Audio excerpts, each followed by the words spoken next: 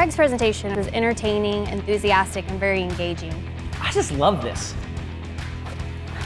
I just feel like I'm hunting HR professionals. He creates a charged atmosphere. That's such a good atmosphere for people to learn in.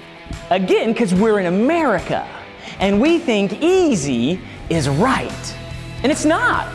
This is one of the things I love about obstacles. They help create a differential between those who will and those who won't. Those who are willing and those who are unwilling. And it creates a nice little distinction.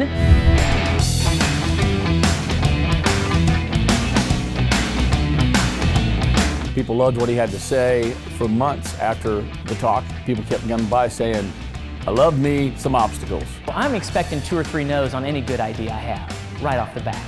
So no's only affirm I'm on the right course.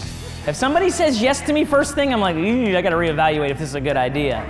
Other people are on board first ask, something's wrong with me or them. I love obstacles. I love obstacles. I love obstacles! And here's what you'll find is that mediocrity is easy. The only way we discover excellence is overcoming obstacles. And so people that find themselves consistently trying to be excellent will consistently find themselves navigating obstacles. If you like high energy and full content, Greg's your guy.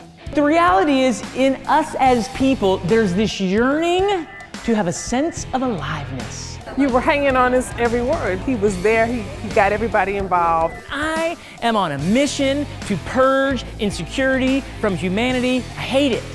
I hate everything about insecurity because it stifles our potential to fulfill dreams and destiny and purpose. Greg has a vibrant energy that just everyone enjoys. He is the kind of individual that people sit up a little bit straighter and listen to. And I don't know if you've done this motion 1,000 times, but here's what happens. Your legs catch on fire.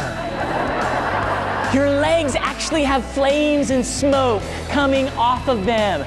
He's a very deliberate guy with how he truly wants to help people and he wants to move an organization along and he really wants to add value.